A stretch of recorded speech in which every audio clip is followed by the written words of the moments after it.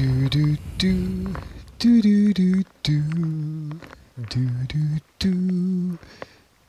I'm sorry. You're doing the I know. 90s strip music again. And where did I get it from?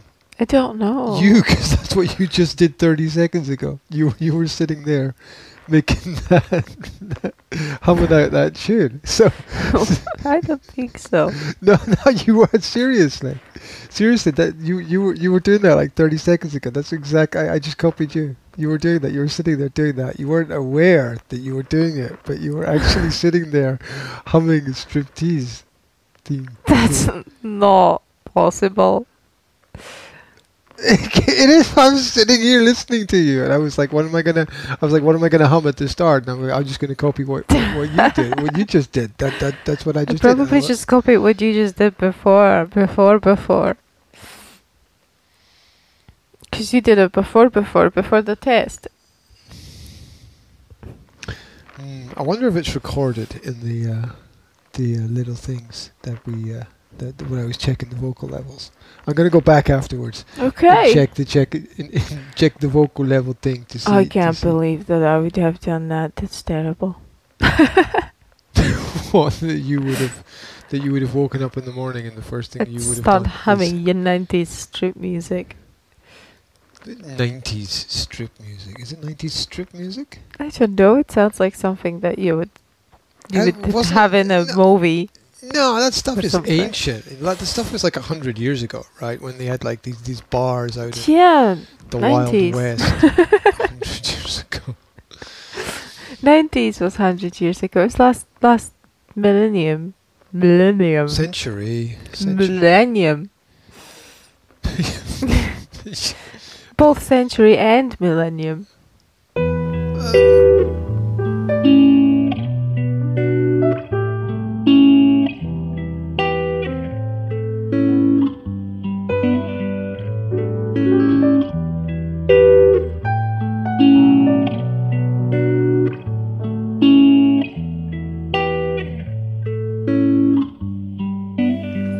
Okay. 1,000 years old. Why is a millennium 1,000 years? When it's like million. Why does it mean 1,000 years when the word means million? Means 1,000. So million doesn't mean million. Million means 1,000.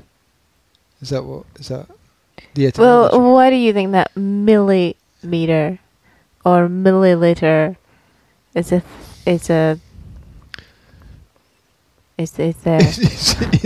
what it is. Is right? what it is, exactly. So a millimeter is 1,000th of a meter. That's what you're saying. Yeah. Right? And a millisecond is 1,000th of a second. Yes. But a million is what it is. Is what it is. Uh-huh. Is that 1,000 times 1,000 then? Is that a million? Yes. 1,000 times 1,000. Yes. Okay, so there is a connection there. I guess so. So like, what do we call 1,000 times 1,000? Well, it's milli times milli, so we'll call it a million. Or we could call it milli vanilli, but that would just be too much of a weird 80s pop. I mean, look at French, right? French is close to Latin. And 1,000 in French is mille. Right? Look at the preposition cent, centimeters or centiliter. That's 100th. Yeah. Mm-hmm. And in French, 100 is cent. That's why a cent is a cent, because it's 100th of a euro. Right? What? Oh, okay. A cent is a. Okay, I get it. A cent is 100th of whatever. Whatever currency, you measure, yes. right? Uh-huh. Yeah. Okay, I get it. Yeah. So God knows where your 1,000 comes from, or your 100.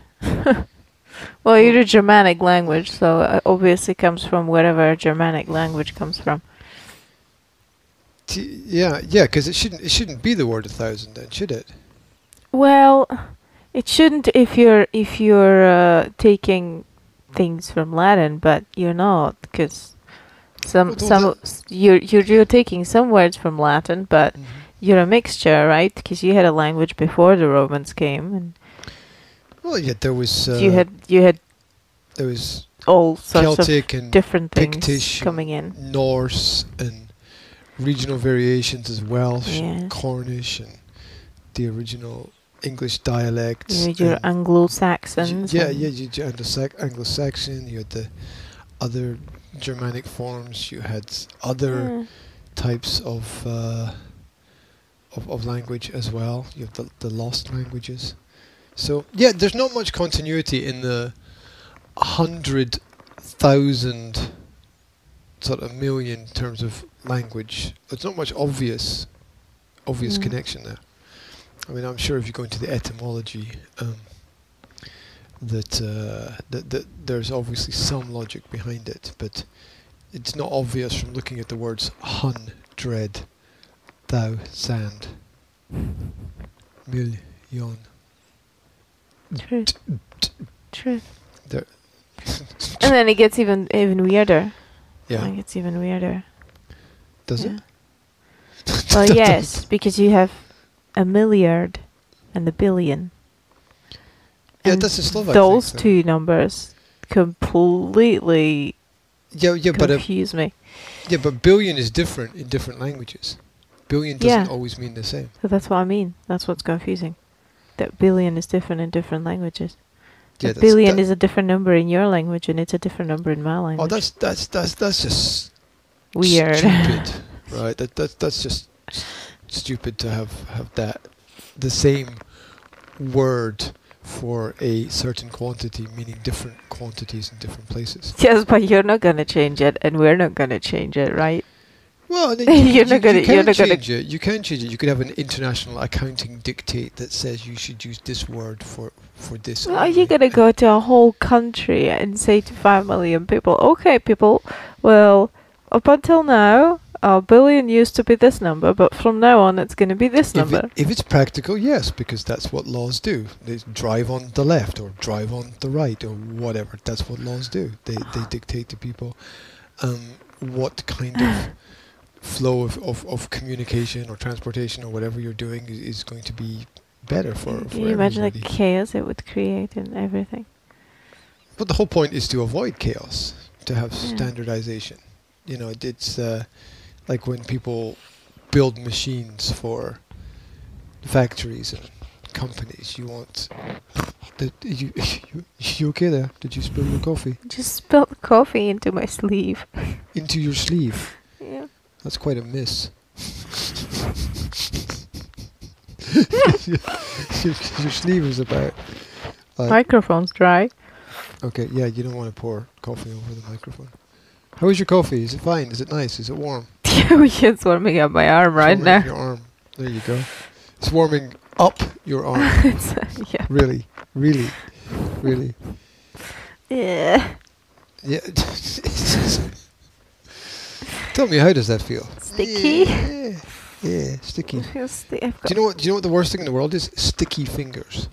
Now Sticky finger. Now it's gone down your arm and over onto your chest. to my elbow. Oh no! Now I have to. Coffee on your elbow. Now I really have to get this washed, don't I? Like Little- it should have been washed about Little wee 6 coffee months ago. badge there. Oh no. It wasn't here 6 months ago. Gee. No, oh, this. It doesn't matter. It doesn't matter where you were. It should have been washed. No, it was washed when I came. Yeah. Yeah. What have you been doing? Rolling around on the grass I've outside? been living in it. This is my working attire. My Attire? nightgown, what is it? Dressing gown is what I work in. When your nightgown becomes your daily attire, it is probably time to change something. Anyway, no, that's sorry. That's my NPR voice. That's you- just scary. Yeah, I could do that. I could do those voiceover things for like 30 seconds, and then I would have enough and have to return to whatever voice or language or thing that I use. There you go. I was going to say something just before. You spilled your coffee. Yeah, I was going to make some point, but I'm sorry for It's all- distracting you with my coffee shower. it's. Do you think It's- the it's- coffee... do you That's actually the the is that the that's I think the fourth cup of coffee I've made this morning already. Do you think that the coffee will like soak in through my skin and make me look younger or something? Because I'm thinking that you could probably market it. Coffee showers. Coffee showers. It's like Well, if you can have rejuvenating coffee showers. Don't they have the what's that thing where they pump stuff up your ass? Enema? Isn't that Anemone? No. No, I was gonna say isn't that a sea creature or something? It's called enema.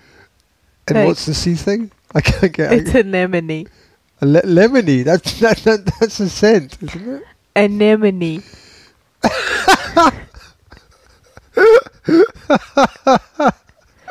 You what? And then at the age of 43, he discovered the English word anemone and laughed his head off and died in his bed. Oh my god. And then what's that? It's an enemy. Quick, kill him. Not an enemy. No, I can't lemony? Anemone. I'm sure that's wrong. I'm so sure that's wrong. Google it. I can't Google it right now. I just have to trust you. I have to go with the flow. Right. Anemone. Anemone. just keep repeating. I'm just gonna keep repeating it until repeat you the word. Repeat until the you word. die of laughing. Yeah, it's a funny word. That's got to be in the top 10 funny words in the English language. You think? Yeah, definitely. Or the top 10 words that people mispronounce, can't pronounce, or Your mom can't pronounce it. Are you okay there? You kind of. I'm looking for my phone. I was looking for my phone because I wanted to find it. You're having a panic attack because you have your phone in your hand. I wanted to find it for you on my phone. I know. I trust you. I trust you implicitly with I this. wanted to with find this. the pronunciation of the word anemone for you. No, I don't need to find it because I've heard you say it like 10 times. Right? So But I thought that maybe if you heard I'm Google going to get say it wrong anyway. I'm going to say lemony or an enemy or enema. Yeah, that was where we were. But under coffee, it's called enema, right? Uh-huh. Where they pump stuff up your ass, Yeah. which is just odd, in my opinion. Supposedly very good for your health, but I don't think I'd go that far. I don't know. I mean, isn't stuff supposed to travel the other way? Not that it's not good to sew up the wounds and stuff and things, but You'd want to sew up that wound. No, because it's not a wound. That's why. Yes, I'm constantly fixing things. They're not broken, but I enjoy myself anyway. Yeah, under coffee. Yes, they are. Where people don't drink coffee. Surely it would be easier to drink it than to have it, Pumped up your bum. pumped up your bum. Yeah. It's supposed to detoxify the colon. Who? The colon. Colin? Mm-hmm. What's Colin doing up your bum?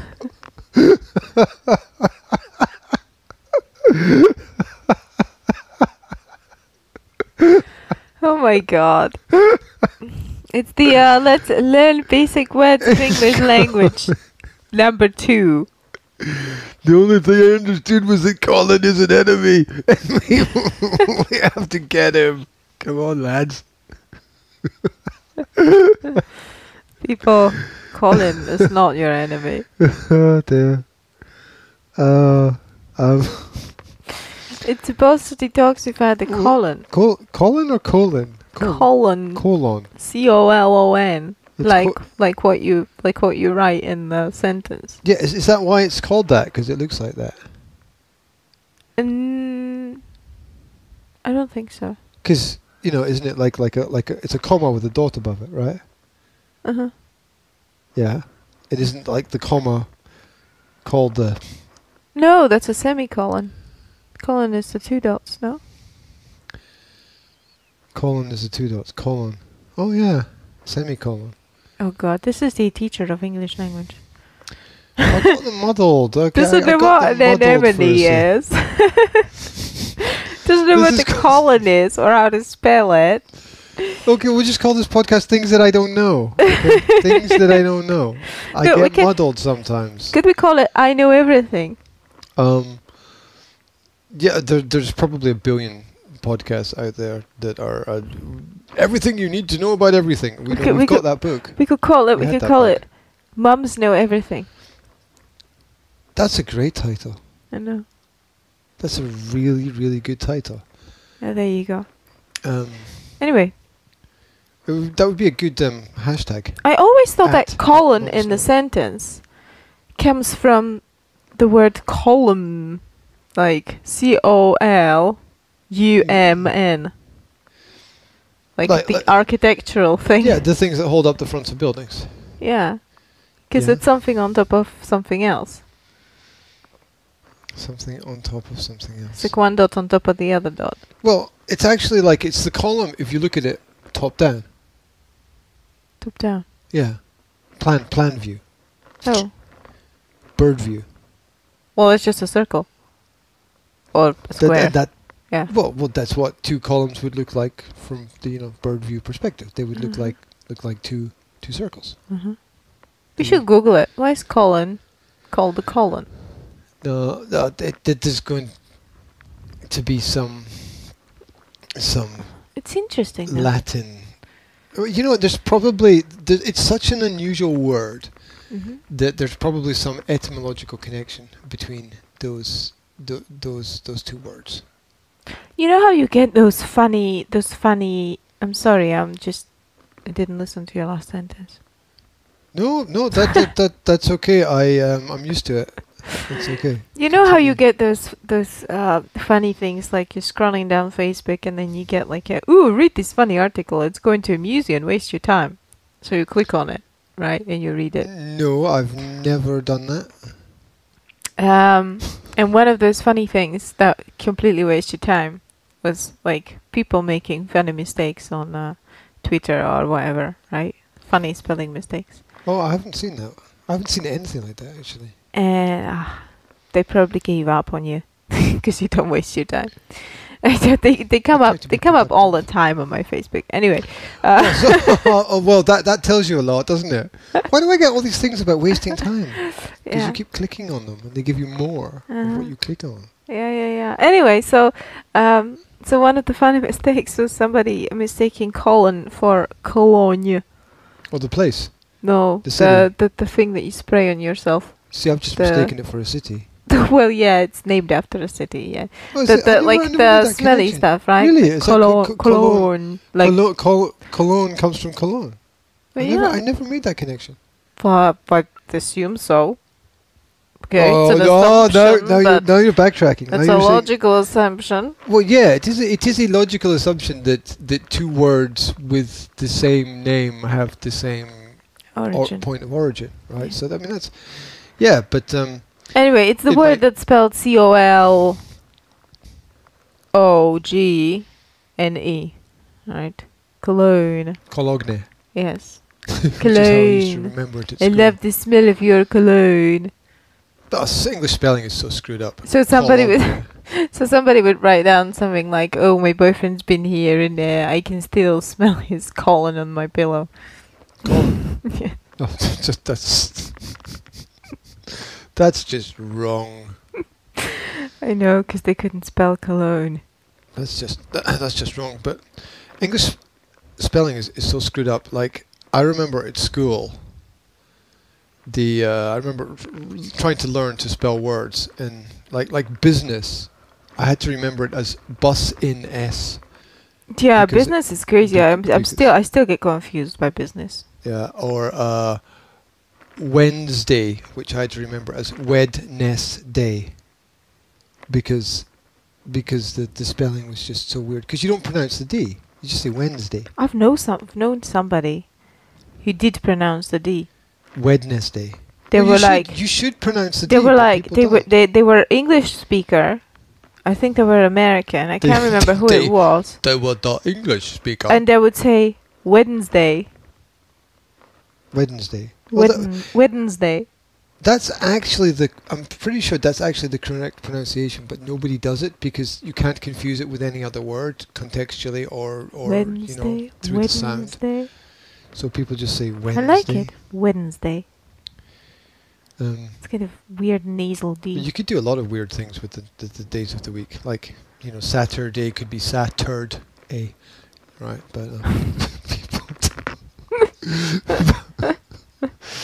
But but people just don't do that, right? So this is the third day, basically. Yeah, that's just brought the level of conversation down to base minimum, hasn't it? I'm sure Will is gonna like it. Yeah. Which day is it today? It's your favorite day, Will. Oh yay! Oh. The booby pants day. Oh, wait a minute. Is there... No, there's not. Is there anything happening today? No, there's not. There's not anything happening No, today. nothing's happening. There's no market? I don't know. Or is it the last market? If it's the last market, we have to go. There's gonna be drinks. Oh! There's gonna be things. Oh, must be the wonderful last thing about one. markets is markets are wonderful things. Is it like the 8th of October or something? Wait. It's the 6th. Well, it must be the last market. The 8th, because the 8th would be Monday. Yeah, well, obviously it wouldn't be on Monday. It has to be. We have to go. There's no choice. Everybody's gonna be there. The whole village is gonna be there. Everybody's gonna, like all 5 people. All 5 people are gonna be there. Everyone's gonna come. They did say they did say, and we'll be having drinks Yes. at the market. Yes. Plum brandy. Oh, that's not a good idea in the morning. They're not going to serve brandy in the morning. I'm joking. Have you seen those people? Those people drink brandy in the morning. You know from meeting those people that they drink brandy in the morning. Well, like Amy drinks brandy in the morning, like every morning. You think that's why she's so cheerful? I don't think so. No, look, Amy's not a brandy in the morning person, right? No, I don't think so. So, that's kind of weird. Like, who would name their child after an alcohol? Because there's like people who Brandy. like, let's call our daughter Brandy. I'm like, well, that's alcohol. Like that would be like calling your son gin and tonic, or or Guinness. This is my son Guinness. Guinness, and this is his brother Red Bull. But Guinness actually really sounds like a genuine Scottish name. It's an Irish name. It's the name of the person who founded the company. Yeah? Yeah, Guinness. Okay. Yeah. Well, there you go. Yeah, and it's a lot of strange things come from Guinness people's Hendrey. names. Yeah. That's just not nice. Mick Guinness is also a common Irish name as well. Okay. So yeah, people give their names to those things. But I was just thinking that it would be like calling your son. We're going to call him Whiskey Johnson. People like come to Slovakia and say, "Hello, my name is Slivovita." Slavka. Oh no, Slavka is from Slava. Slava means from that region, no? no. Slavic. No? Well, Doesn't yes. it come from that? Coming from that, which and the Slavic origin of means Slavic is Slavic. slave from the Romans. Or it could come from Didn't know Slava means in Slovak language. Slava means I can't remember how to translate it into English. Bratislava, Slava is like when you celebrate something. Yugoslavia, Slavic celebration. Oslavovat, to celebrate. Yes, but Slava is more like fame, not fame. Give me an example. Give me a real example of It's it. like a word tell me that you about would use in a Christian context when you celebrate the God, and you say holy. no, Slava. He's Slavny. He's not famous. Celebrated. He's not famous, but he's like Enlightened. Slava. Whatever, it doesn't matter. He's cool. Cool. When you're Slava, you're he's cool, basically. Yeah. Okay. So I can replace the word cool with Slava. Hey Yeah. man, you're so down and Slava. Yeah.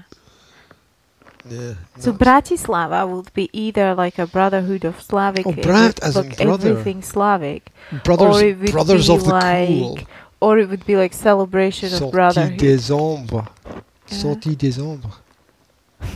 Sorry, I'm sorry. I just felt like That saying was that. just really weird. Did you just invent your own language there? I was trying to speak French. I thought that meant brotherhood. No, Well, Bratislava. no, sortie des ombres. That doesn't mean brotherhood. I've never ever heard it. Fraternité is brotherhood. Okay. Liberté, égalité. Égalité. Égalité. Fraternité. Fraternité. Yeah. Yeah, kind of meaningless rant, I suppose. But yeah, I never thought of it would be like brotherhood of celebration. That would be Bratislava. That would be what it means. That would be a celebration of brotherhood. Celebrate good times. Come on. That's why the beer's so cheap there. Keep celebrating brotherhood. Yes. Yeah. Alco tourism. There you go.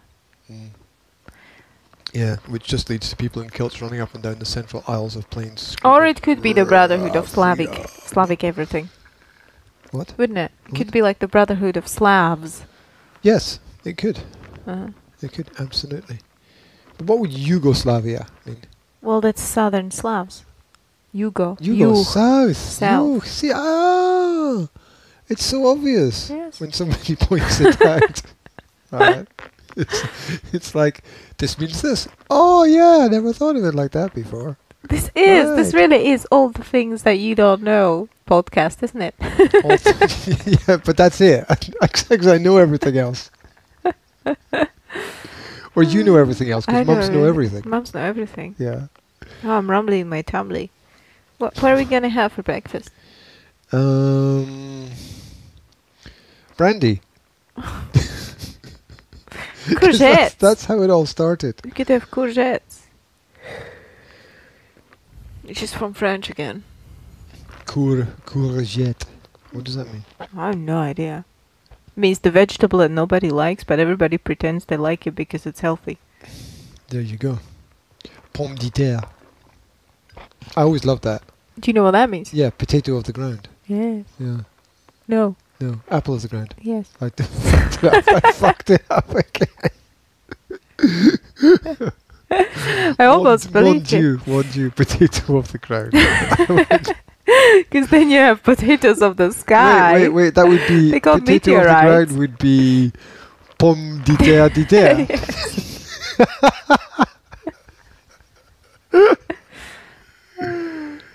Oh dear.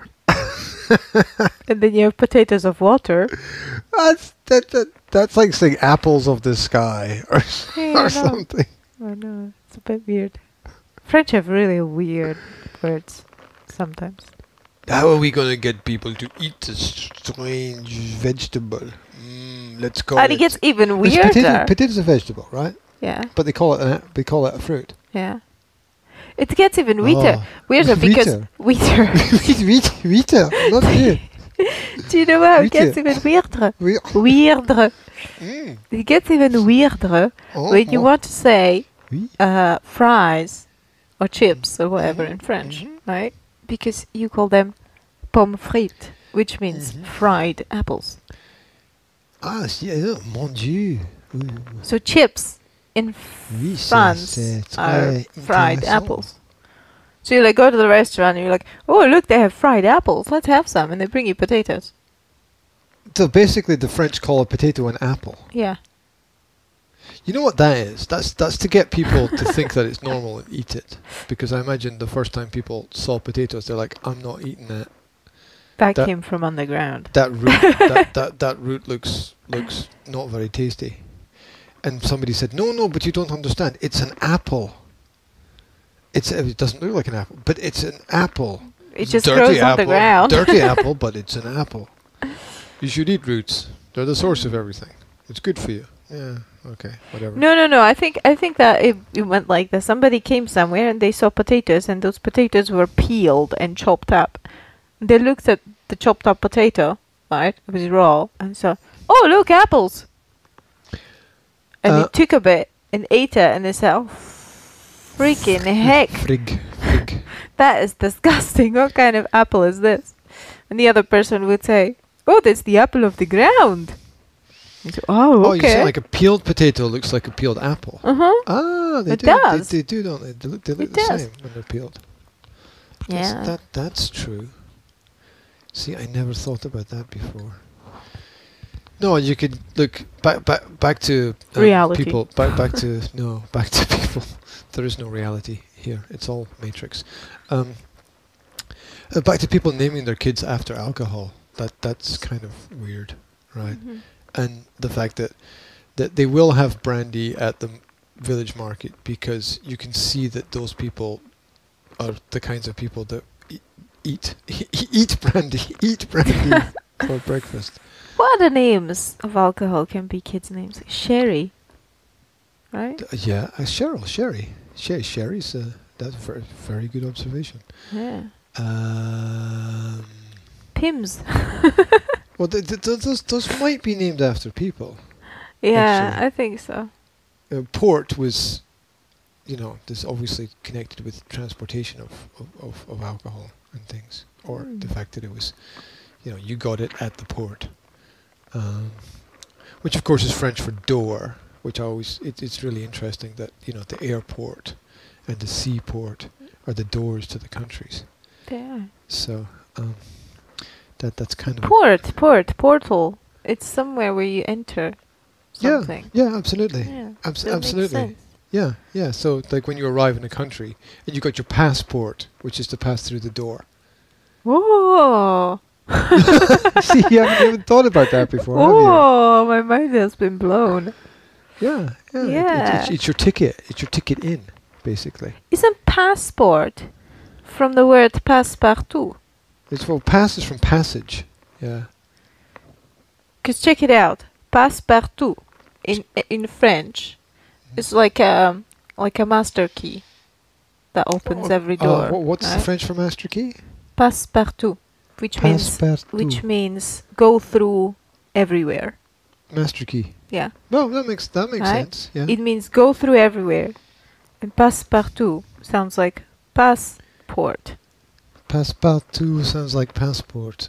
So passport could be like a master key Passport. that will get you That's through very similar. everywhere, right? Yeah, that makes perfect sense. I don't know if it was like that, but that makes perfect sense. Yeah, it would be the But it's more likely something that will get you to pass through a port.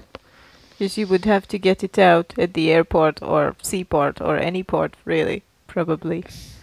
Yeah, well, Make you get through into the country. Well, Because we don't have passport. the You won't get entire any further. the entire legal control system is based on the language of ports Mhm. because it's all water-based control. Mhm. That's why the place where a ship parks. Don't know if we had this discussion before. I can't remember. Docks?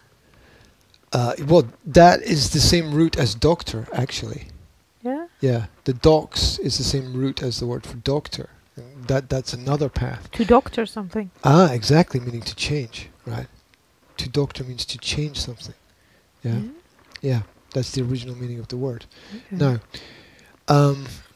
the place where you park a ship, not only is it the port, the actual position of the ship where the place is called the berth. Right? It's called the berth. Whoa. The Yeah. place of the port. The actual place where the ship is in the port Uh-huh. is called the berth. Really? Yes. That's just ill. Sick. Well, Weird. Not right. Wrong. yeah, because when you say ill and sick, it means good things in the modern world because everything is so inverted. But yeah, and there's a reason for that. There's a very specific reason for that. But it's actually the same word for when a woman gives birth, and there's a reason for that. Because when you give birth, the baby travels down the birth canal. It's a Yes. canal. Yes. Yeah, and so the baby is born in water. Yes. And it's same as the ship is born in water. Because when the baby is born, there's the creation of a legal entity for that which appears on land. So you're traveling from water to land. As goods would travel off a ship to land. Yeah. And that's the docks are the docks because the doctor delivers, like you deliver packages. Yeah, you deliver goods, the doctor delivers the baby, and when the doctor delivers the baby, a certificate, a birth certificate is created for the goods that have been delivered by the doctor at the docks from the ship in its birth. You're hurting my brain. And it's exactly the same principle, and that's how legal entities are created, because that then creates a corporate body, and the body is something which is real, and the body is the body of the child. And this certificate has a number, and that's how the legal papers are created. And then that thing is real, as in real estate within society, because it has a number related to it. So which is named after which? Which came first, the chicken or the egg? The goods.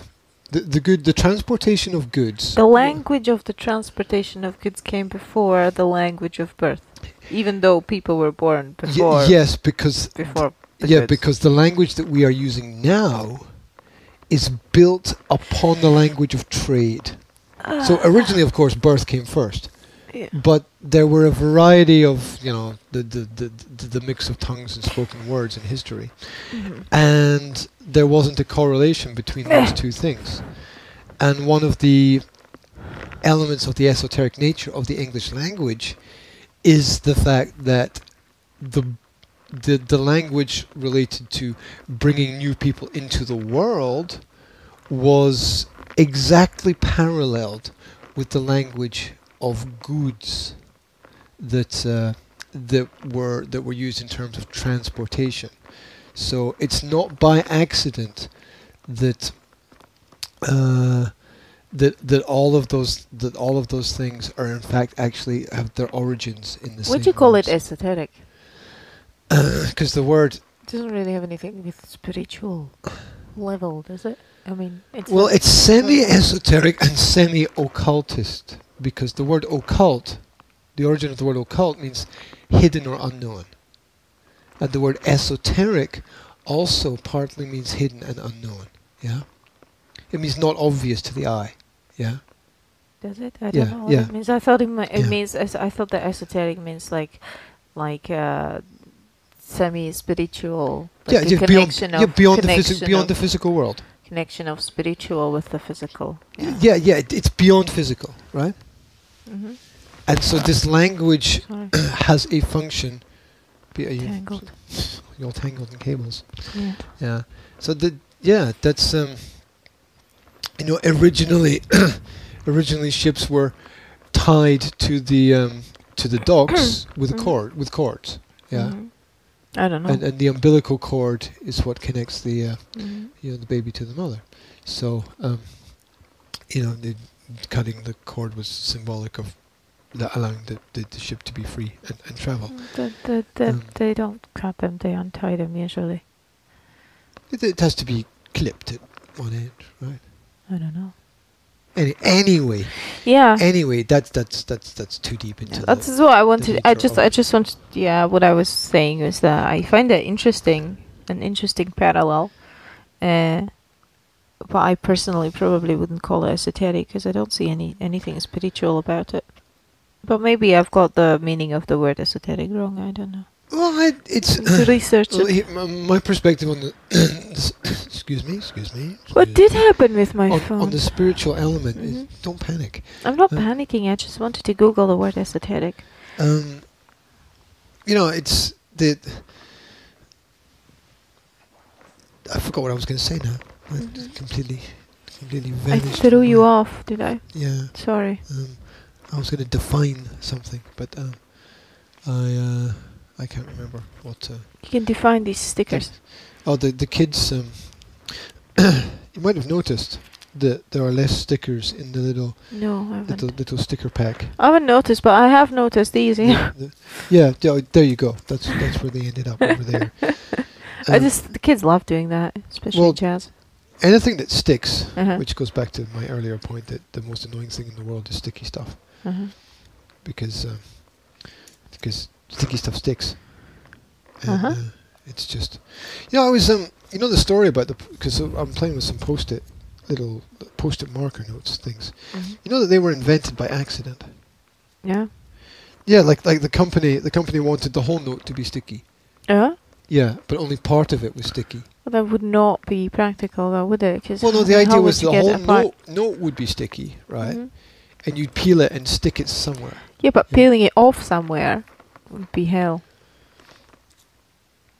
Because you can only peel this off because part of it's not sticky. You know what I mean? Okay. I don't know what the company's original plan was, but imagine a tiny little corner was not sticky, and you'd be able to peel it, and the rest of it would be sticky, right? I don't know what their plan was. But when they did it, there was only a tiny bit on one side that was sticky. Mm-hmm.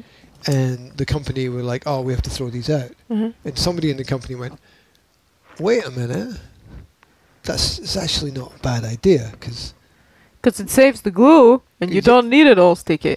Exactly. Mm-hmm. Exactly. And for some reason, people seem to like the fact that it curves and flaps in the wind and hangs off in a kind of not straight kind of way, right? I like it. Yeah, exactly. People seem to like the fact that it's like that. There's weird things that people like.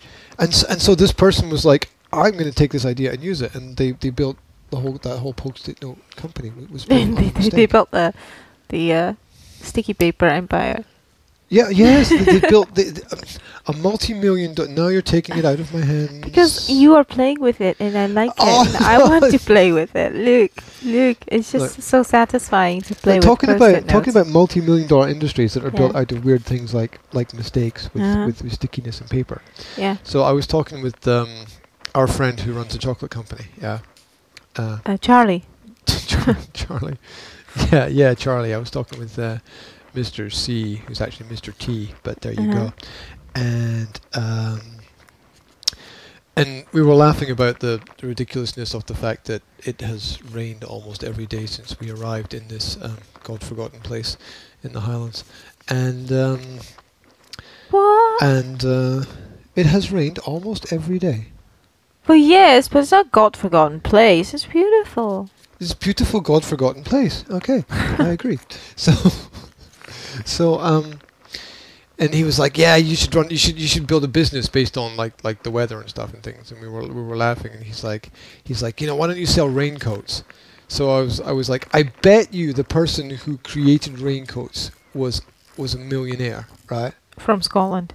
Was from Britain, right? From Britain. I thought he would be from Scotland, right? I don't know which part. Anyway, so I googled it, right? Mm-hmm. Yeah, it's a billionaire. The guy who invented raincoats was a billionaire. There was a plastic product called Ganex, I think it was, and so he turned this into special coats that he sold in Britain, and they became so popular and practical that the guy made absolute fortune. I bet you, G, that if you created raincoats that were environmentally friendly, from like the paper that would just like disintegrate when it rained, that would be environmentally friendly. The disintegratable, the biodegradable plastic. Yeah, but when it rains, it's going to degrade onto you. No, it's not, because it takes a while for it to degrade. It doesn't like fall apart in rain. Biodegradable clothes. Biodegradable. Well, clothes usually are biodegradable, right? Because over like 150 years. Cotton will biodegrade unless you've got something that is not biodegradable. Well, you could argue that everything is biodegradable, right? So you could. You couldn't. You couldn't. No, because the plastic takes. But I was just looking over there on the dresser, and I saw the books, and I were like, well, that's kind of biodegradable because you could burn it, right? Books are biodegradable because paper, you chuck that in the earth and water the earth every day like you do in Scotland, and in 2 years you have no book, right? It's just going to disintegrate. Chuck the books into the earth. Yes. Like, do you want to go grow a book tree? like dig grow a a library? dig a hole, bury the books. bury the book. You But that's actually what- want to bury the That's books. what biodegradable means. Is it going Well, to fall buried. apart when it's in the ground, right? So you I'm gonna fall apart when I'm in the ground. That's for sure. dig a hole, chuck it in the ground, water it, and you'll see that it falls apart. Within What did 2 I years, try- you I have tr- no book. What are you back. doing? I'm trying to grow a library. So there is biodegradable plastic, yeah. So if you yeah, I've create seen it, those thin little bags which are really annoying, right? Are you okay? Sneeze. there is a company producing biodegradable plastic in Czech Republic, actually, which is now cooperating with another company in Slovakia, which produces eco toothbrushes. Biodegradable toothbrushes. Mm-hmm. Isn't that cool? That's kind of hard to imagine. Yeah, well, it's cool. Anyway, Anyway. so imagine that you have Anyway. raincoats, right? Which are fashionable, biodegradable. You can market them as eco raincoats, right? That's the name, Eco Raincoat. You can call it And Eco Raincoat. That would be a so good you name. color them with ecological colors. You produce them in Scotland so that they boost the local economy. Yeah. You find a company that produces biodegradable plastic. I'm pretty sure there must be one in UK. And How can plastic be brand it. biodegradable? Oh, How does that work? I don't know. I think they they make it from like biological materials, like rapeseed oil or something. I don't know. Anyway, I'm just making stuff up now. But But yeah, it exists. I've seen it, but those bags are really thin, right? Those biodegradable bags are really, really, really thin. They're like ultra thin, yeah. But the plastic doesn't have to be ultra thin. It's about the composition of the plastic that makes it biodegradable. So you're saying make thick biodegradable Yeah, products? yeah. Hmm. Make them But look nice. Make them all organic and biodegradable. Or cooperate with another company You know what- that you know- can You know what would work? like recycle them or whatever, just make it ecological. And I think that and brand it, and you would have a great business, because first of all, if you have a strong brand, if it looks fashionable and if it's eco, I mean, that's all that you need. It's all that you need to make something big, right? In principle, yes. I mean, you could take it even further and say, like, let's have like one time only raincoats. Right? And you could even make it into a social business, because now social businesses are growing strong, right? So for each raincoat, we are going to donate 20 cents to The Rain Foundation. something. Rainbows. Yes, to the Brotherhood of Unicorn or something. I don't know. It doesn't It's not matter. a gay organization. Okay. There you go. No, you couldn't do that, because there's a lot of people who would have problems with that. But yeah, you find a cause, or you could do it like the toothbrush company that I'm mentioning. They're a social business. They give like 10% of each toothbrush goes into a fund, and then they solve things locally, right? So whoever comes to them with a local problem, they decide what they're going to support, right? And they don't give money That's what to a charity does, no? they don't give money to like Africa or whatever, right? But they deal with local issues. Like they had a guy who was homeless and was in a lot of pain because he couldn't afford tooth treatment, so they paid for new teeth for him, for example. So yeah, it's like charity, but they're funding, lots of times they're funding projects and things like that, They funded the renewal of the park in somewhere, something, blah, blah, blah. So Yeah, I mean, it's what a charity should do, right? Yeah. I mean, a charity should work locally. I mean, I'm not sure that,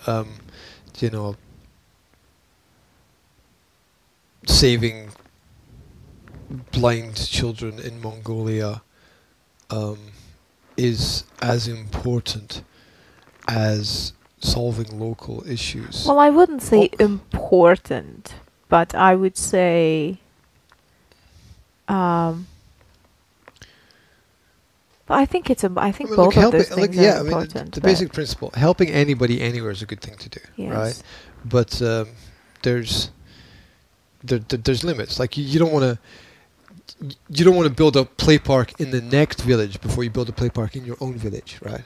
You know, you want to start closer to home with those ideas. That's you want to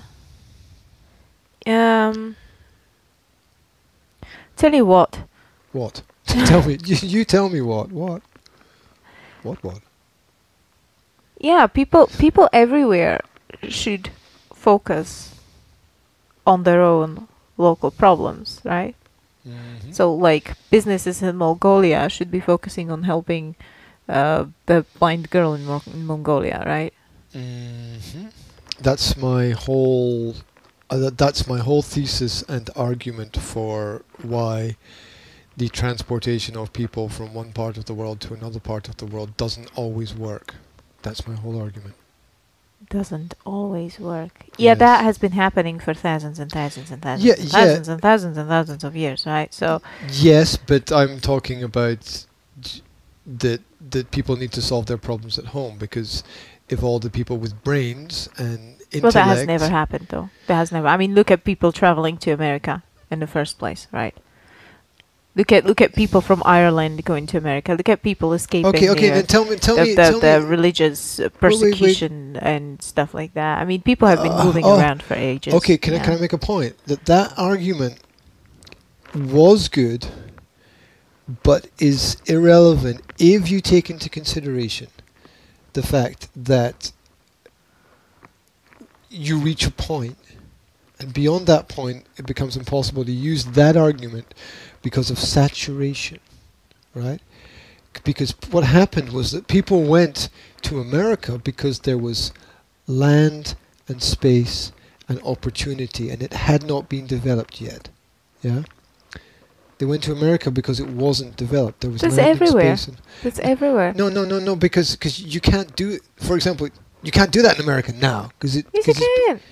You can go to America, you can buy a piece of land, and you can develop it. There's plenty of empty spaces in America. Okay, wait.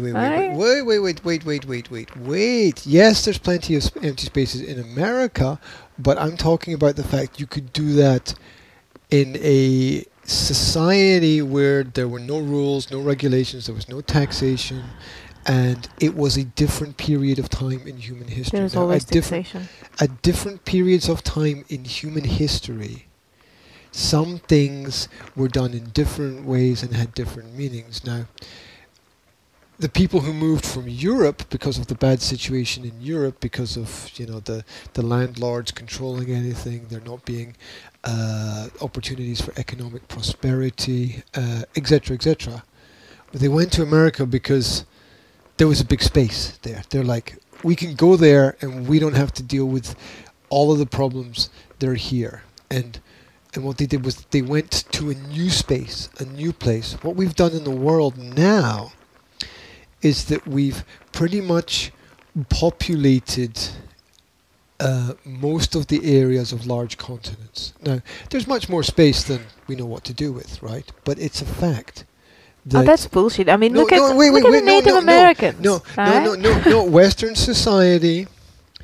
Look at the number of people who lived in America 300 years ago to the number of people who live in America today.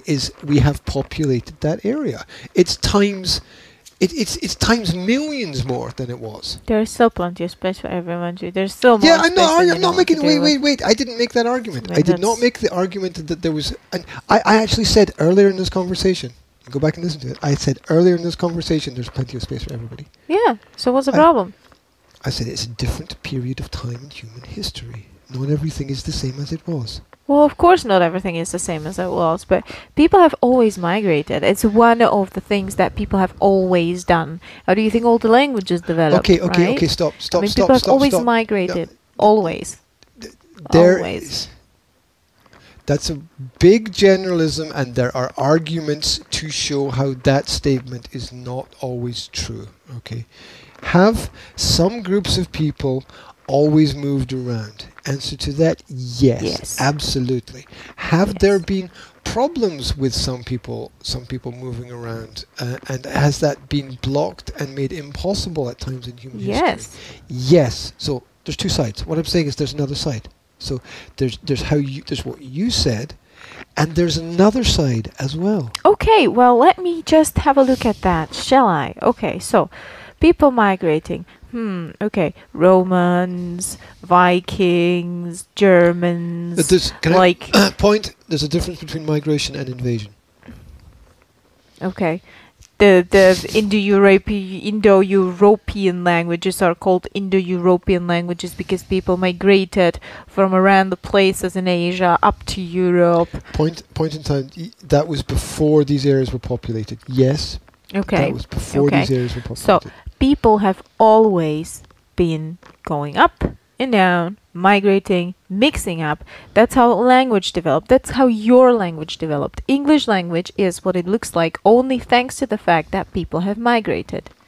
And the intellectual people in one area, such as the intelligentsia of Britain, Francis Bacon et al., were cogent, coherent, and organized enough to codify what was very complicated at that point in time for society. Yes, but it was very complicated because there was many languages mixing up all together, right?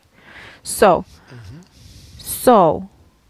my point is, migration is a natural thing. Now let's have a look at the times when migration has been stopped and blocked by governments, yeah?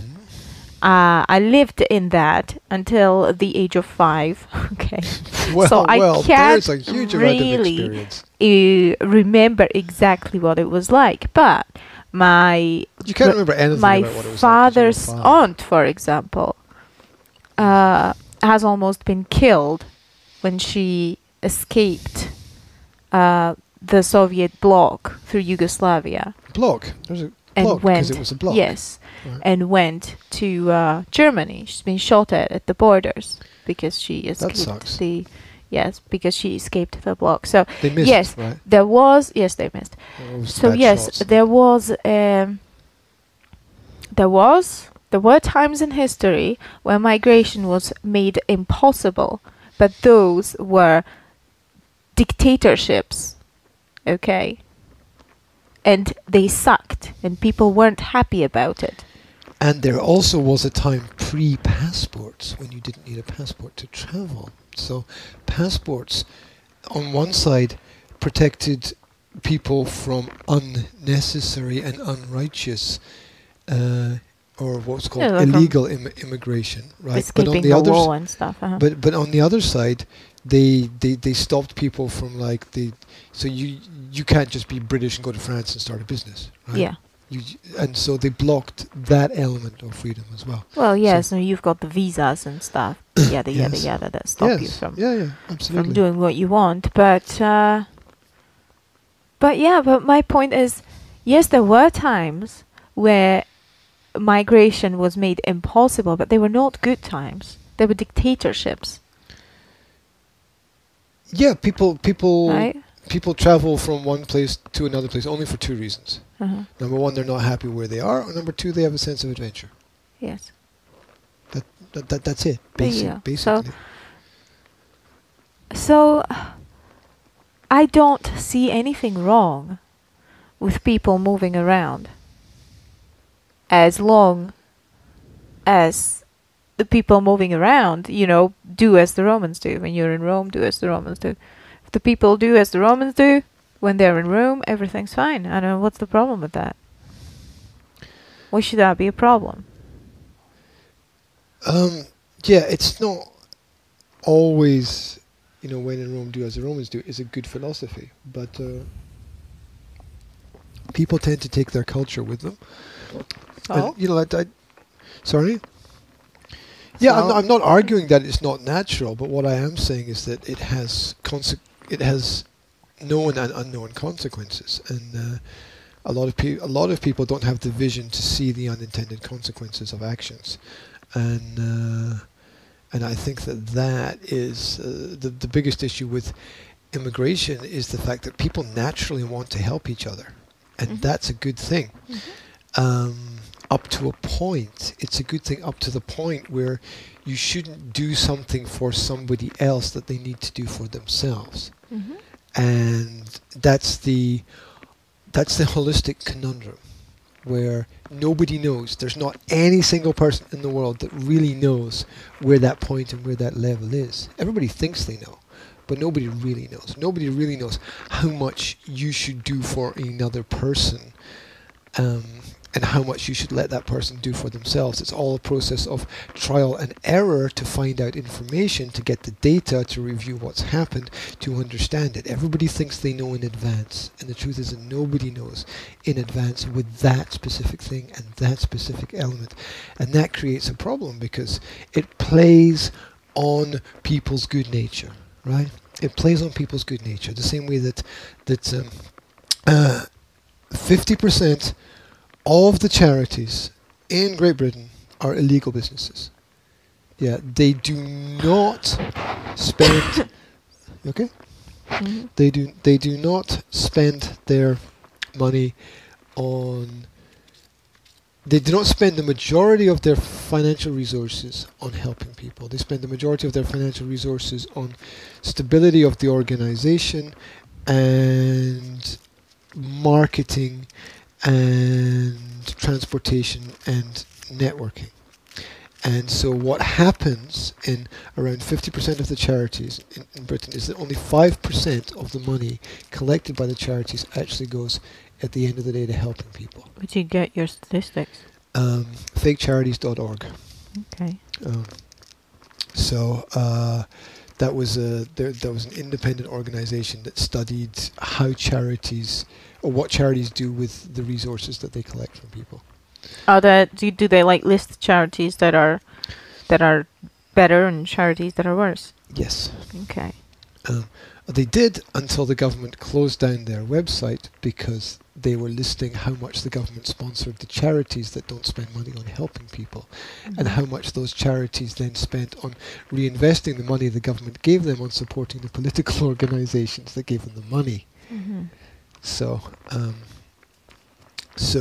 that website has been, up, and it goes up for 6 months. The government take it down, they move it to another website, they set it up, the government takes it down, and so it's a constant cat and mouse game.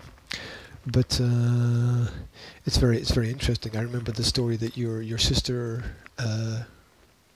said, or it was maybe it was you that told me that your sister said it, that the clothes that were sent by people to Africa, were thinking that the churches would give them for free to the people. The churches were selling them to people rather than giving them for free. They were being sold. Yeah, so don't know if it was by churches. It was by the humanitarian organizations. The organizations were not helping in the way that people donate things for free here, and they think that people are going to get them for free, but people resell those things. Yeah. And the problem is that they call it charities, right? And it's really a business. Yeah, it's a business that maybe helps a little bit more, and it's not someone just running a business for themselves to take things. This whole thing with charity for Africa is completely wrong and screwed, and we know that, right? Because it's the Western world that effed Africa up the bum hole, and she said, and it's the poverty pimping, isn't it? It's like, yeah, we're going to screw you for your resources, right? We're going to keep you poor with completely unfair economical conditions, and then we're going to give you some clothes for free because you're so poor that you can't, afford it. You're so in debt that you can't get your economy out from the ditch. So we're going to donate food and clothes to you, but we're going to keep you poor, right? We're going to keep donating our trash to you that we don't want anymore, and we're going to call it charity, but we're not going to help you get out of the ditch because that's where we want you, because that's how we get our cheap resources. Yeah, very, very well said. Yeah. Very, So very I well mean, said. this whole charity for Africa is ridiculous. It's not helping anything. Well, yeah, then that It's kind of like- makes my point of how much, in general, good people who want to help other people don't, or nobody is able to judge where the line is of how much do you help and how much do you let people do things for themselves. So let me break your legs and put a plaster on it. No, to a certain extent, yes. I mean, like we have to. The same question arises in parenting, right? The question in parenting is, when do you, how much do you help them to do it, and then when do you let go and try to let them do it themselves? It's the same question, and But it's the So- most difficult for me. yeah. So you've It got is the most sort of difficult for the me. Western culture trying to parent the world, and Mm. Western culture might not be the best culture to. But to they're parent not the just world. parenting the world; they're exploiting it in the first place, though. Yeah, there's a counter argument to that. I don't disagree with you, but there's a counter argument to it, Okay. and you have to look at the counter argument as well. Yes. And the counter argument is that a lot of societies have had basically the same amount of time to build up their cultures, Mhm. right? So China have had the same amount of time to build up their culture as Britain. Mhm. Germany has had the same amount of time to build up their culture as Venezuela. Okay. In essence, okay, you can look at, changes through history and borders moving around and stuff, but, I use countries as a simplification of geographical areas, yeah? And some have flourished and grown, and some have withered and died, in the sense of they've let's say democracy has been more successful than despotism, right? Yeah. And so you have to look at the metrics of why some societies have been more successful and why some societies have been less successful. Now, there's a large part of the problem in Africa is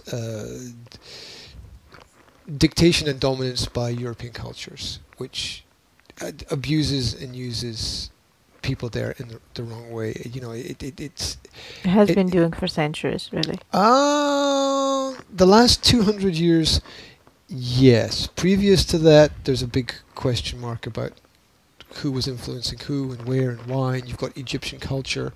You go back 500 years, you've got Egyptian culture. It's a pretty dominant culture in the world. It's there. So you could say that there were probably more slaves to Southern European and Northern African cultures than there was probably more control in other areas. It was probably slightly reversed because, North Africa, in terms of the Egyptian cultures, was probably at one point in time the most highly developed culture in the world. Yeah. And so everybody else was probably their slave. Mhm. So, you had the kings and queens, sending Mm. their princes and princesses to Egypt for their education. Right? Yeah. So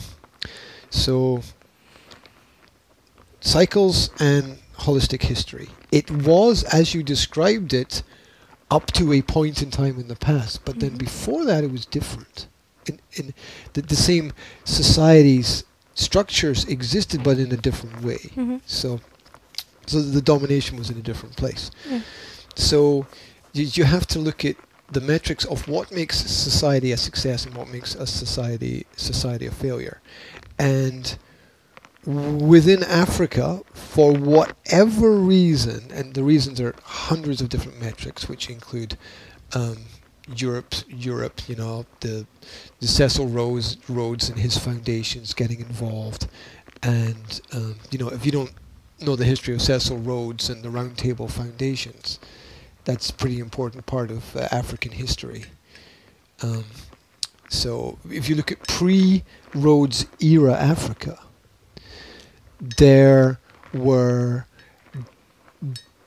a number of different types of cultures that existed there, some of which were developed and successful, and some of which were not successful at all. So they had their own metrics of success within that. Mm-hmm.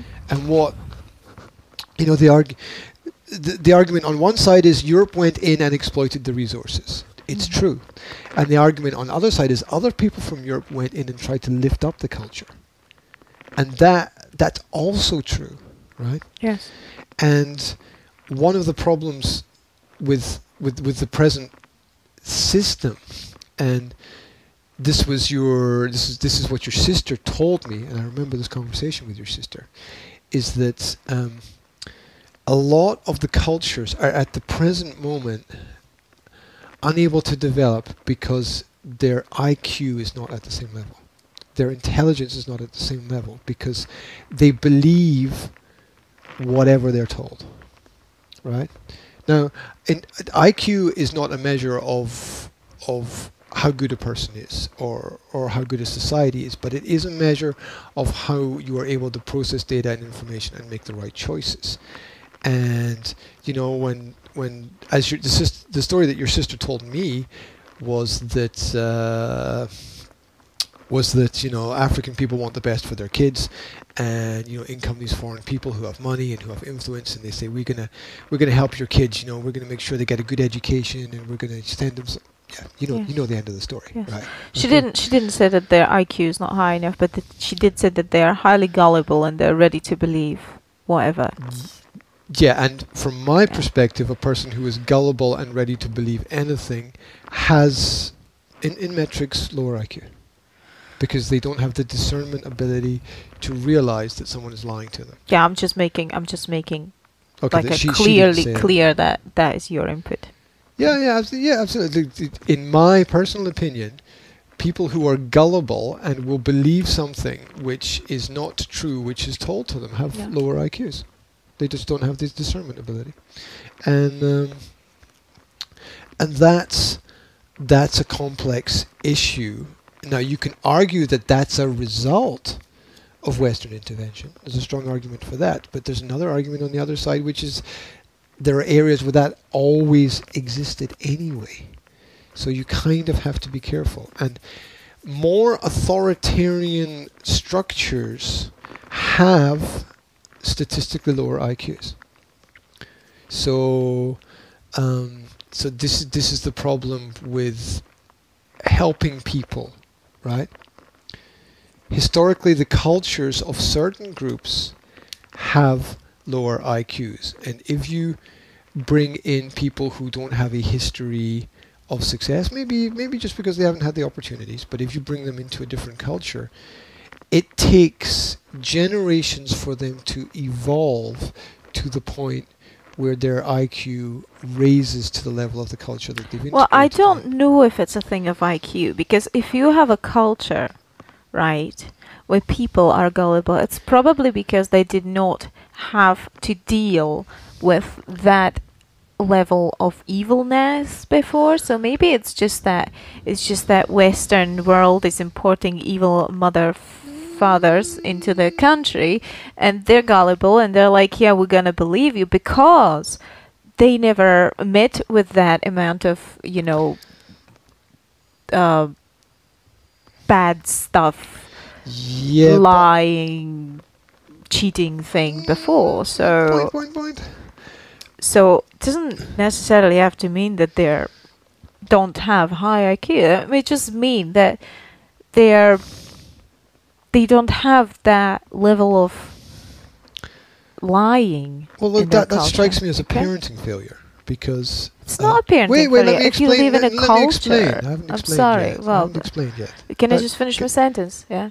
If you live in a culture, right, where the cultural norm is that people are honest and don't cheat and don't kidnap and whatever, then you don't need to teach your children how to beware of that. If you don't have that experience, you can't teach it to your children, because if you don't have that experience that there are these people and they are evil and they do this, right? Then what's the point? I mean, the job of a parent. I don't disrespect what you said, but the job of a parent, part of the job of a parent, is to ensure that their children understand the nature of good and evil. And I think that it's enough to go back to the Bible and look at the stories in the Bible about the horrible and evil things that happened. But they don't have the Bible in Africa. Yeah, listen, I'm not talking about specifically about Africa, and the fact that to say they don't have the Bible in Africa is I find that a bit of a wild statement. Well, it's not their tradition. Traditionally, they don't. Okay. Yeah, can I finish my point? Okay. That I see the job of a parent to introduce their children to the concepts of good and evil, and I see the starting point of that, a good starting point, are the biblical stories and the biblical references, where you can see there that the human history is this principle of angels and devils. You know, you've got the stories in the Bible about, you know, killing of children and all the other horrible things, and you know, you've got the 7 deadly sins to focus on, and all these other, you know, negative parts of human nature. And so I think it is inherent in the job of a parent to introduce children to both sides, allowing children or giving children the skills to interpret the reality around about them and to make good decisions and good judgments about who are good people to communicate with and who are good people to share experiences with. And you know, when people misjudge other people, right, when they think that they're good and they're not, that's generally not a mistake of the other person, right? When you think that someone is good or doing something good and they're not, that's a mistake in your judgment of that person. Oh, yes. And it's a mistake in your judgment because you don't have the skills necessary to attain the right kind of information from the situations in order to make the right kinds of judgments. And those skills, you can get them from basically one of two places. You can work hard and study and teach yourself, or you can be educated in it by people around about you when you're growing up. And one of the roles of a parent is to ensure that children get those opportunities, those experiences, and those tools that they will need for their future. Yes, but you cannot make that apply to a different culture that is so completely different. You cannot look. If you get, let's just be extreme, yeah.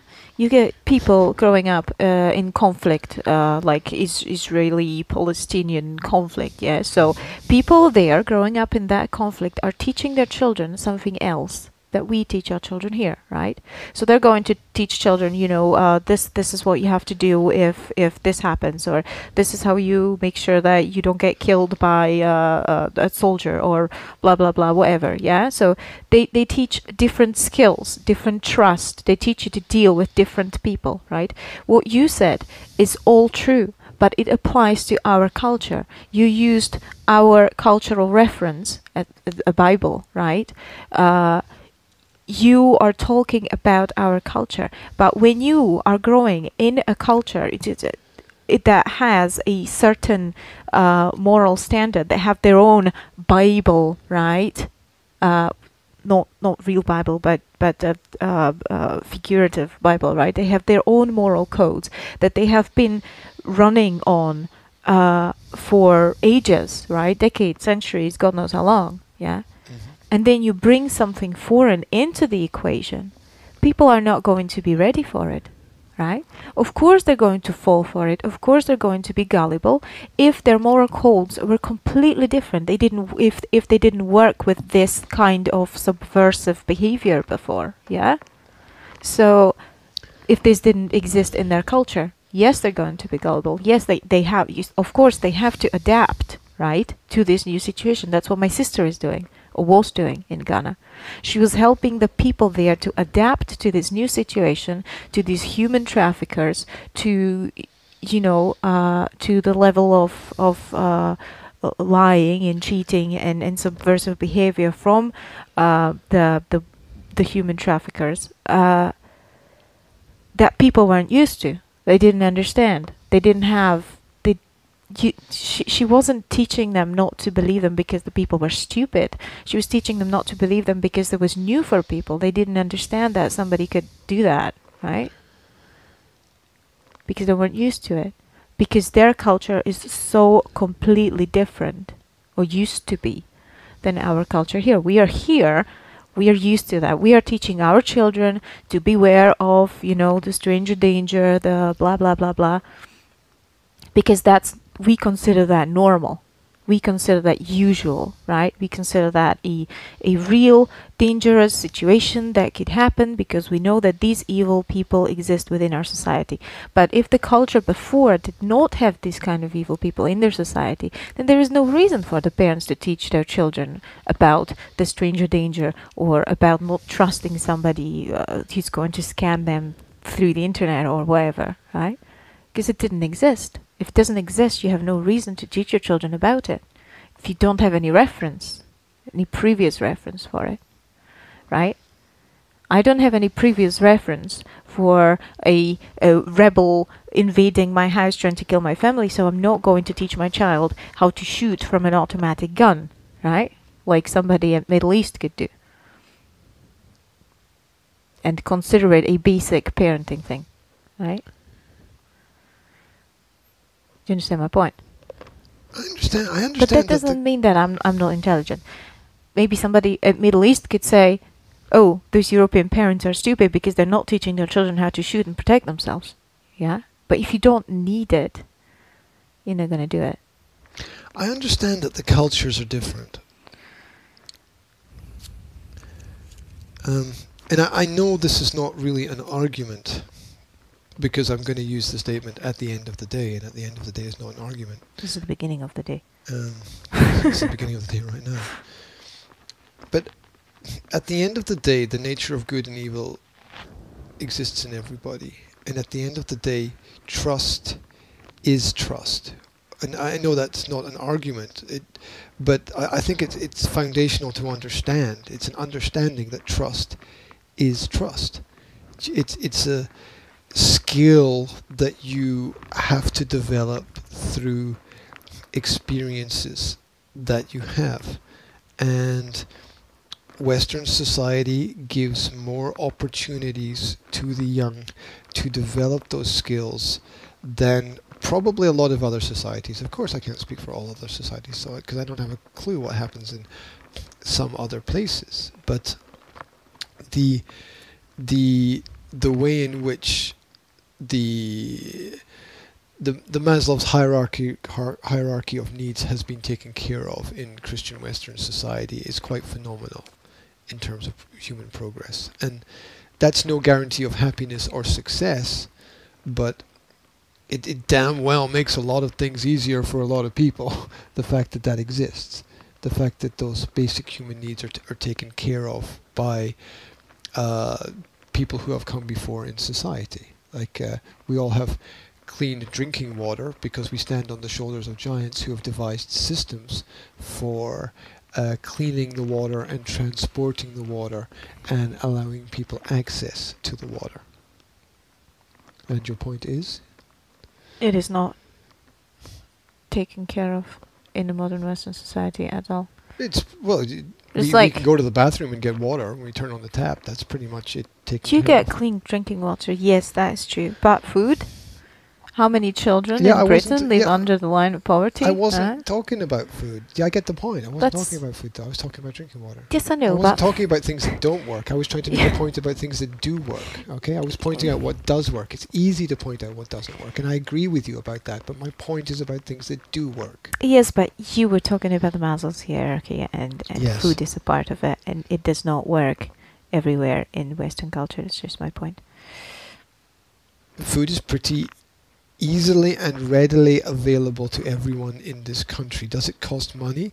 Yes. Is it always nutritional and good? No. But it is pretty much a readily available resource. Now, there's there's a whole bunch of problems connected with it, for sure. Is society improving those problems? I think in general, yes. I think that it's kind of that roller coaster ride where, we made everything accessible, and then companies came in and saw how much profit they could make, and so the quality of the food went down when the profits went up, and people's health went down. And hopefully now we've reached a point where we're turning that around again. Hopefully. And okay. We don't have again. There's more juice bars now appearing.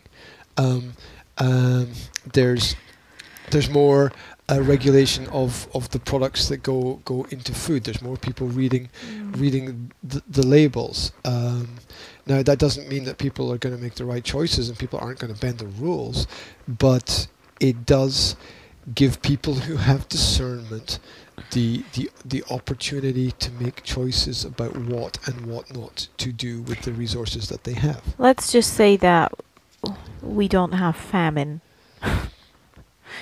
Okay. There are still people who are poor and have problems to get on day to day. And the converse side of that is right. But there's no famine. famine. There are people here who have access to food but are totally nutritionally deficient. Yes. Yeah. Which yeah, is... but that wasn't really what we were talking about at the beginning. No, it's not, but it's the truth, right? Mm-hmm. It's true. There are people who have access to everything they need and are nutritionally deficient as a result, because they make bad choices and the wrong choices. But what is important in that equation is that they do have the access, because if you say to some people, if you limit it, and the basic principle of this is you okay? Bless you. And bless you twice. And the the example of that is, I think to understand the example of that is the same as to understand the example of a principle like phone calls, right? Now, do you need money to have a phone? Yes. Do you need money to pay your bills and make the calls? Yes. Is that extremely expensive? No. Most people can access and acquire that ability within society readily. Yeah, I mean, there's not. There's homeless people who have mobile phones before they have homes, right?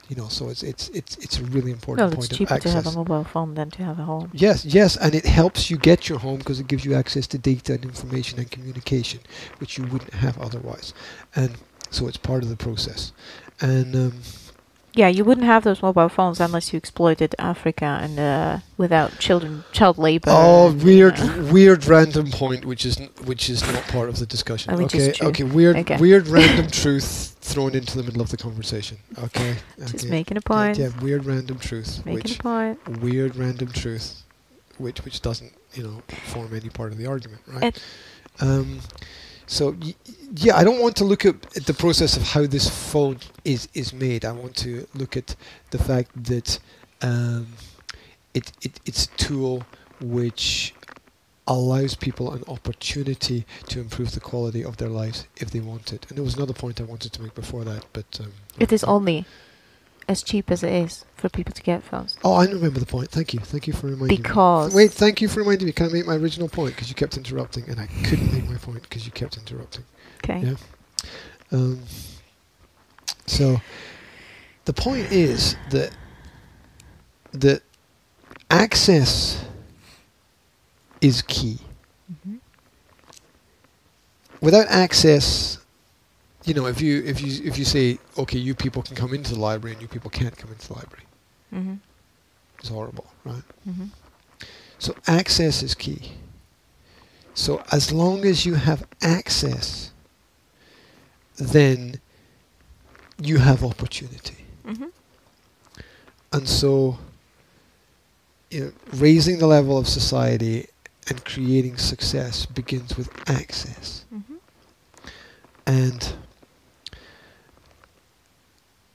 And people have the access to the food. There's no one standing at the front of the supermarket saying, you absolutely can't come into the supermarket because you're whatever, right? Mm-hmm. And that's key. As long as we have that access for people, which creates opportunity. Beyond that, it's very difficult to dictate the metrics of what is going to be success and failure for anyone, anywhere in society and the world, because you get rich kids that have all the resources in the world, and they screw it up and fuck it up and piss it away, right? And you get poor kids that grow up with nothing, and by the time they're 30, they're multi-millionaires, right? And one example of this would be, I think 50% of the NFL in the United States, for example. The kids who grow up in poverty, or look at the basketball and the baseball as well. The kids who go into those sports are able to make millions coming from backgrounds without much at all. And they're able, a lot of them, through the help of financial organizations and institutions that exist, to sustain that success. And so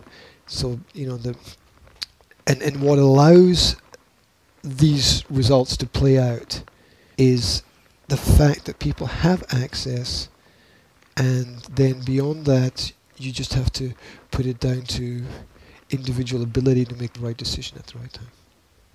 For mobile phones, I looked into it, and I found one phone, one brand of phone. One brand of phone that does not exploit child labor, that does not fuel conflict, right? That uses resources as ecologically and as humanly fairly as possible. And it's called Fairphone. And it costs about £500 per phone, which is pretty freaking expensive, right? And it's made in a way that's supposed to be durable and easily fixed at home. So you can take it apart if something gets effed up, and you can fix it, or you can take it to a shop and have it fixed, right? Because it's not like sealed plastic, everything in place. If it fucks up, I'll throw it out and get a new one, right? It's made to last. And I imagine that a lot of that price probably goes into the branding, right? Goes from the branding. But I imagine that partially it must be that expensive because it doesn't exploit what the other phone companies exploit, right? So are you saying that everyone who has a mobile phone that's from a major company is contributing to the exploitation of... And so am I, yes. The battery in my phone has lithium in it, which is mined by 8-year-old children in Africa who die of cancer because of it, yes. And let me understand the consequences of this. Uh-huh. You're not going to stop using your phone. Right now, I cannot stop using my phone. Nobody can, because nobody can. But that is a problem. That is a problem. That is a huge, massive problem. Because not only people are supporting that unethical stuff that's going on, right? But they're also it is also a huge problem for the ecology, because you're throwing out that stuff, that unecological stuff, right? Wherever, yeah, and it gets into the environment, and it creates massive amounts of plastic waste and toxic waste. Yeah, my point is, and that's all true, right? Uh-huh. That's all true. My point is, the same people that I've seen arguing for the betterment of those societies which need to be improved, are the same people that saying let's use electric cars. Right. I get it. I get it. You get it. You get the contradiction. I get it. Yes, the electric cars are great for our environment here in Europe because they don't blow out stinky fumes. But they're destroying the world in other places. But they're destroying the world in other places, yes, because you have to mine for lots of bad stuff. which again is done by children. But this is the problem. You see, this is where the big companies should be held responsible for where they get the resources from, who works for them, and so on and so on. Because as a consumer, right, I can save up money and I can buy a fair phone, right? If this one breaks down, and I can support a good company that tries to do good stuff, right? And they try to make sure that things get recycled and yada yada yada. But you can't solve the global problem by doing that, because not all people can afford that, and not everybody knows about it. It's just a part of the way to solve the problem. I think that the companies should be pushed not to do the bad shit that they do. I agree, and I think that pressure should come from the consumer. Well, yes. I don't think that pressure should come from government, because that can be completely abused, and then the society would fall apart if that pressure came from government, because government would then jump in, try to regulate everything, and we'd end up like Venezuela. So it needs to come from the people. Yes, but you cannot. This is not something that you can easily regulate by demand, because. Well, you can if people stop buying the product. But they won't, because it's a monopoly, right? It's not a monopoly of brand, right? And people need the product. It's a monopoly of. I don't know. Yes. Of resources exploitation. Yeah. Okay. Right? Okay. But what about people eating chocolate? Right. What about people eating chocolate? Well, that's like there's a strong argument for that. That's deforestation of the rainforest. Yes, everything that contains palm oil is a problem. Palm oil is a problem as well. Absolutely, it is a problem. Yes. What about this? What about the material for this bed that we're lying in? Right. I mean, we don't even know where it came from. What if somebody was exploited in the production of that? Probably. Yeah. I think that if we analyze everything, we can find a problem. We can find a problem with it, and there are some massive problems that need to be dealt with. They can't be dealt with instantly. They need to be dealt with progressively over a period of time, so that that economies don't fall apart. Yes, it is much easier to go to a supermarket and choose a chocolate that is made with fair trade cocoa, right, than it is to choose a fair trade phone, because there's almost nothing on the market. There's one brand on the market, right? One. Well, there's not even. That's what I'm saying. How do we know? How do we know that the marketing of the fair trade phone is what it says it is? Okay. No.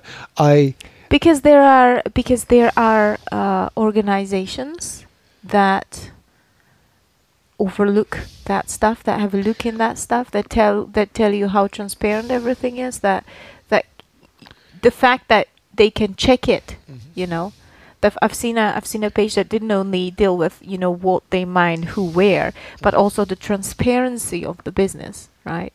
And the fair trade phone is one of the most transparent phone producer in the world right now. Yeah, and all these things are good. I'm just putting out there the question that how do you know that? Okay, Here's what I think people would do, right? If business is war, which I think it is in all places. It is, right, absolutely. Right. So here's what you do. You realize which organizations regulate the fair trade, and you make deals with them. You make deals. You put people on the inside, the same way that every criminal family has a member of the family who works for the police. They put them in and they train them, and they work for the police. So they've got inside. But you have.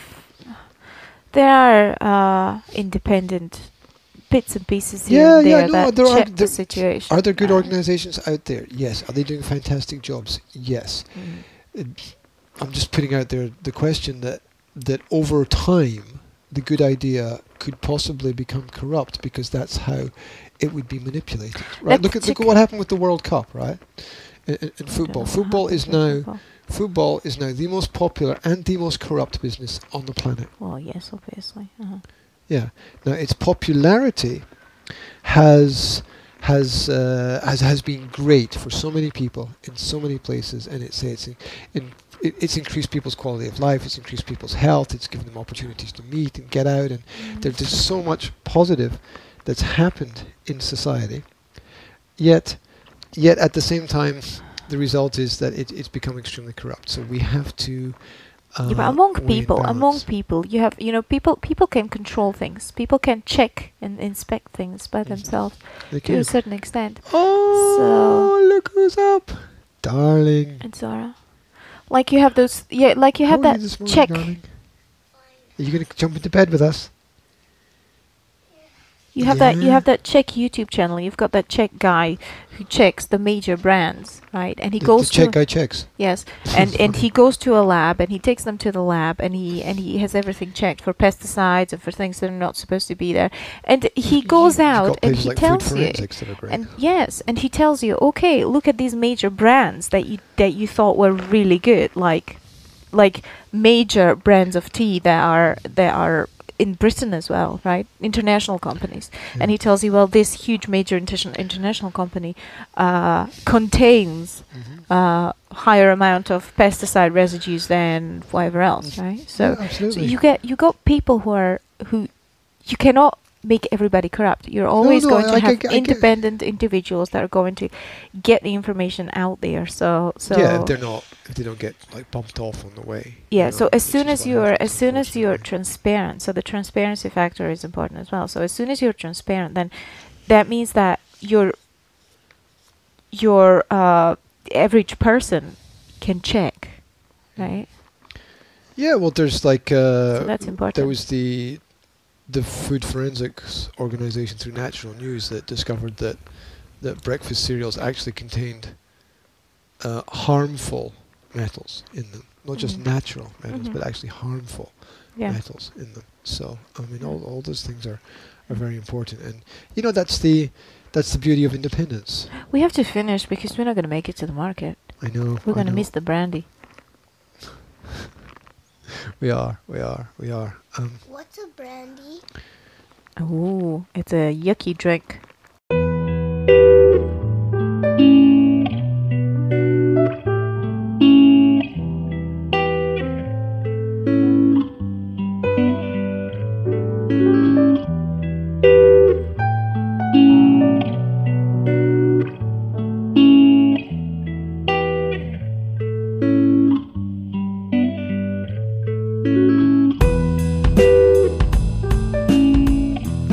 It's an alcoholic drink that's made from... I have no idea what.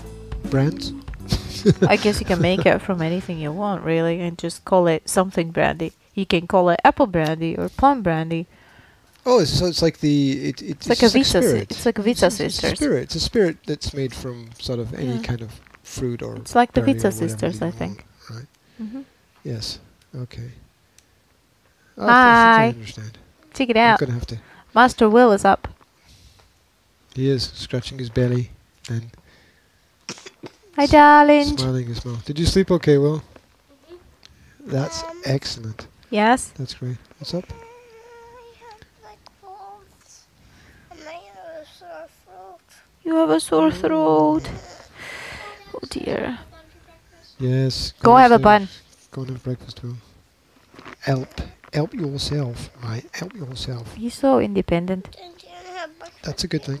That's a very good thing. Let's go downstairs and have a breakfast, all of us, shall we? Okay. Yes, it's time to finish because if we want to get to the market, Daddy can carry you. He's very strong. We've got sort of half an hour to get up and get out, which is impossible. We can't do it in half an hour. I'm gonna struggle to get shit together. You don't have to get shit together. You have to, because you always get all the shit together, and I just faff around. Yes. Yeah, okay. There you go. That's how it works. Right. I still have to work. Duty done. Okay. Work? Yes. Bye. Yes. Many important things to be done. Muchness. Muchness. Bye. Can you say bye? Can you say put out a positive? Nah, put that. I cannot say that. Can that's you not sure. say that? No, right. Put out a positive intention for the day. A positive intention. Yeah. Be intentional. Put out a positive intention for the day. The My positive intention for the day is for you to deal with all the chores and the kids, and me to earn some money. It's a good positive intention. I'm not quite sure that falls in that category, but okay. It's very positive and it's very intentional. This is what I want you to do. Okay. Yeah. Okay. That's interesting. Duty done. Let's go have some fun. Oh, my neck kills me. Ow, ow, ow. My ears are falling off again. Yeah, take the headphones off. Ow.